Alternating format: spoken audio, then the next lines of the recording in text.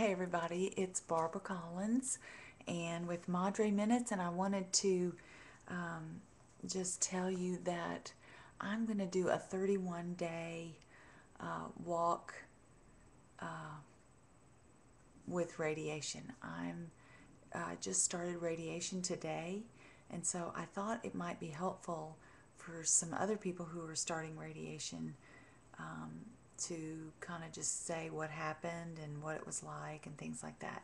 As you can see, I have marks all over me where they mark you with markers to show them where to line up the machine and show them where their borders are. As you can tell, my hair is kind of growing back. I have this sort of dent right in the middle, but anyway, I'm glad it's coming back, and it's very soft. And I'm actually in Houston at my friend's house. She's graciously is a beautiful home, and she's just graciously opened up her home so that I can go to MD Anderson for my radiation. So I'm going to share with you every day what that's like and just kind of what's going on. I have not been able to get online and do my Madre Minute show, but hopefully I will soon. Radiation today didn't take, it took the longest that it will take, less time the more times I go. They had to kind of do what's called a dry run. They had made a mold. The first time you go, they show you the room, and they take lots of pictures and x-rays. They take photographs of their marks on your body, and they put more marks on me today. And then they put this foam thing underneath your back, and I'd never experienced this. And then they blow air into it or something, and it blows up around your back and your shoulder, and it forms to your arm, so that because you have to have your arm up over your head for, today I had to have it up over my head for 45 minutes. So it just helps support that, and so that your arm stays still and they can get the beams where they need to get them. So the first day I go in last week, and they just sort of do preliminary marks and different things, and the doctor talks to you a little bit. And I did ask him, because I have an expander in my breast because of reconstruction. They just deflate it for radiation. I was concerned about the beams hitting the magnet, because I had heard that radiation and metal don't mix. And so I needed that reassurance again. I was very concerned about it. Radiation has been I think my biggest part of this whole cancer treatment program. Radiation has been the thing that I've been most concerned about. And even though you don't feel anything, you don't, at least right away, you don't. So anyway, I go in and I ask him that question about, I said, now I hear and I've read that when the radiation beams hit the magnet that it scatters. And he goes, you're the very first person that's ever asked me that. And I was just like, well, I want to know so that I can put that to rest in my mind. So, he did, and that was good, and so I was able to move past that. Well, then today I show up, and I thought I was just doing a dry run, and so they get me undressed, and they're walking me back, and they said, oh yeah, so we're going to do kind of a walkthrough, and then we're going to do a treatment. And I was like, really? So you kind of have to roll with what they, kind of spring on you sometimes. And she could tell that I was having a problem with that. It just sort of, I wasn't prepared for treatment. I was only prepared for a dry run. But they were totally accommodating and said, listen, if you don't if you're not ready for that and you don't want to do that, we don't have to do that today. We can start tomorrow.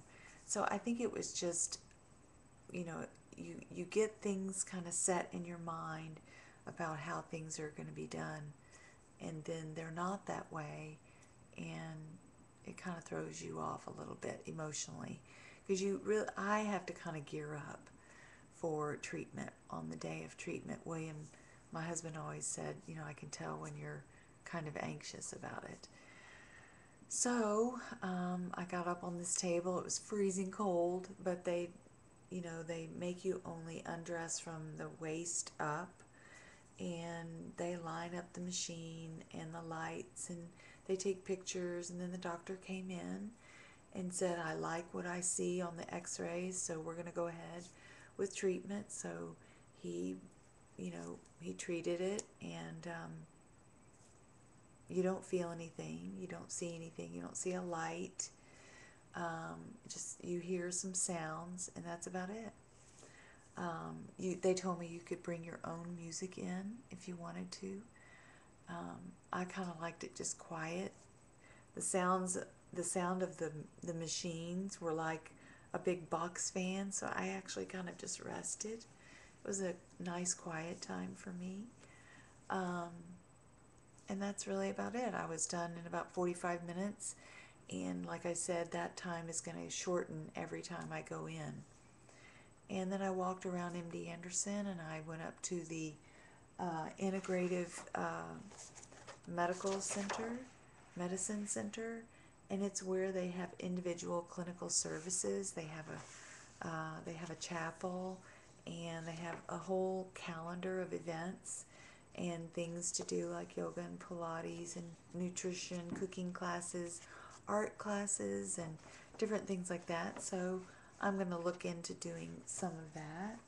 I also wanted to show you, and this is so goofy, this is so not even about chemo or anything, but it kind of is, because dental, you can't really go to the dentist while you're doing chemo because of the sharp tools and stuff.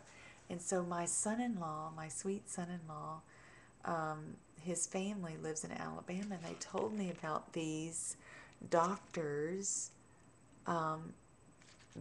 brush picks, and they are they come in these little individual, sort of like Tic Tac, and they are the best things. They're plastic. You pour them out, and you take them out, and they have one end that's like a wedge, and then they have another end that is actually, can you see that? Maybe it's better on my black. It's hard to move this. Maybe on my black blouse you can see it better. It's a brush. Let me hold it closer. I always get turned around. See, it's like a little brush. It's really cool. I can't do it right there. Maybe it looks better there. And you go in between your teeth and you pick stuff out. They're the best. They are the best. And they're called the Doctors. That's all they're called, is the Doctors.